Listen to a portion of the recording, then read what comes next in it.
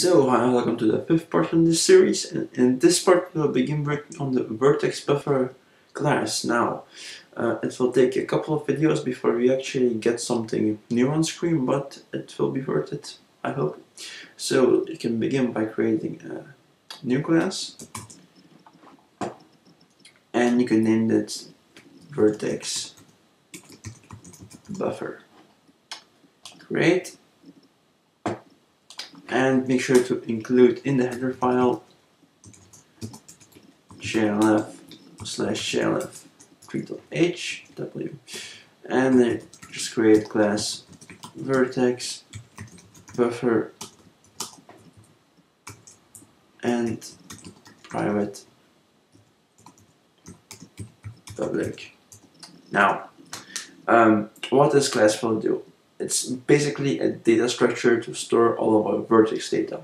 Now, what's a vertex? A vertex is basically a point in 3D space defined by 3 coordinates, x, y, and z, and a couple of attributes like color and normals. I'll explain more on that later. But for now, let's worry only about the vertices. Now, to send a vertex to OpenGL, so to the graphics card, the best way to do that in OpenGL is to use something called a vertex array.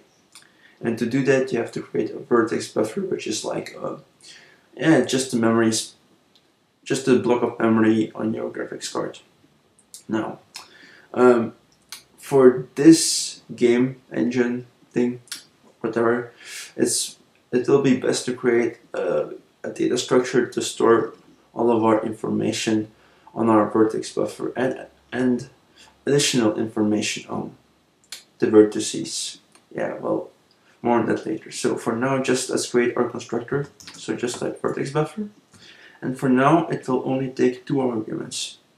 Namely, it will take a constant gl void pointer to data, and it will also take a gl size ptr, and you can just do size for that one.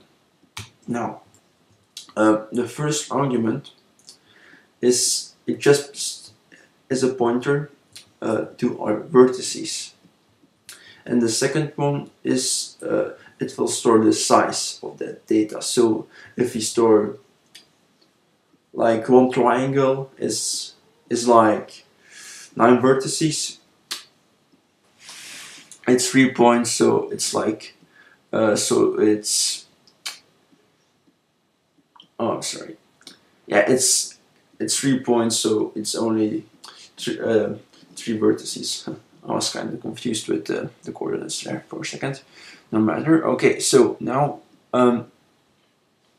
let's also create our destructor.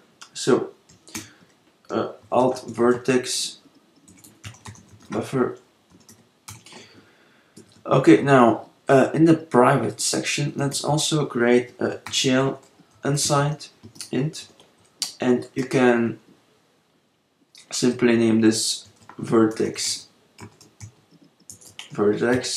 buffer ID. And what this is basically an ID of the memory location of the buffer. It's like a pointer to the buffer in the graphics memory. So every time we have to access the buffer or modify it, we can do that with this ID. And let's also now create a get method for our buffer.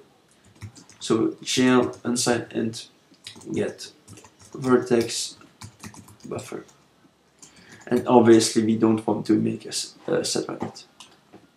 So yeah. So in vertex buffer.cpp you can type gl unsigned int vertex buffer get vertex buffer, and sorry, it's vertex buffer ID.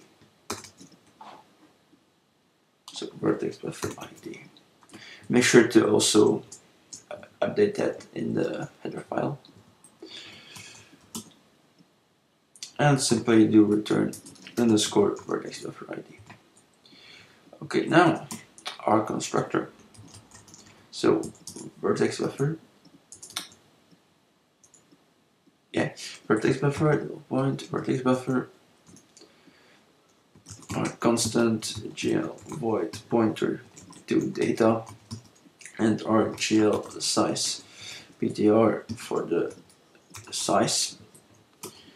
Now, to create a new buffer, the first thing you call is the GL_GEM_buffers function. The first argument indicates the amount of buffers we want to create, so in our case only one, and the second one is a reference to the variable that we want to store the ID of the buffer, so the Vertex Buffer ID variable we just created.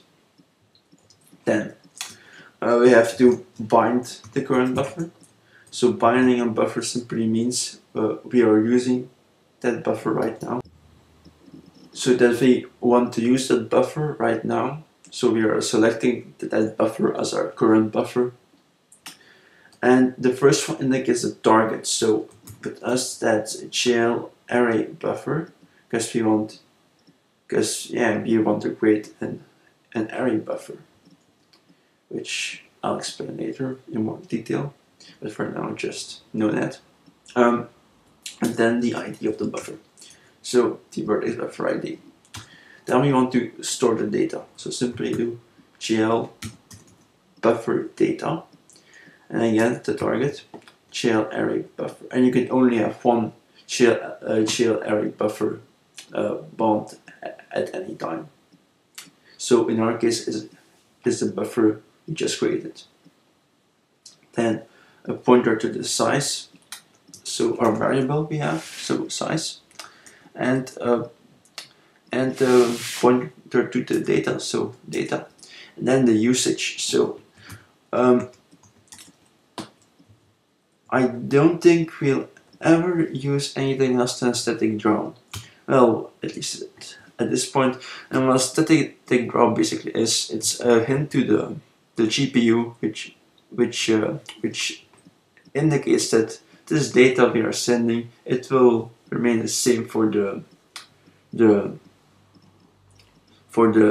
program, for the life of the program. So we won't change the data inside of this buffer for the remainder of the program. So yeah, it's a small optimization you can do. Okay, then RD structure. So again, Vertex Buffer. Vertex Buffer. And to delete a buffer, simply do GL delete buffers 1 and add Vertex Buffer ID. So it's always necessary to delete the buffer to properly free all the memory. And to be safe, you can always do Vertex Buffer equals 0. Okay, so here we have the basic outlining of our buffer. In the next video, what we'll probably do is we'll begin on our shader loader. So yeah, this is by no means a finished class. We will expand this greatly in the future. So yeah, stay tuned. Bye.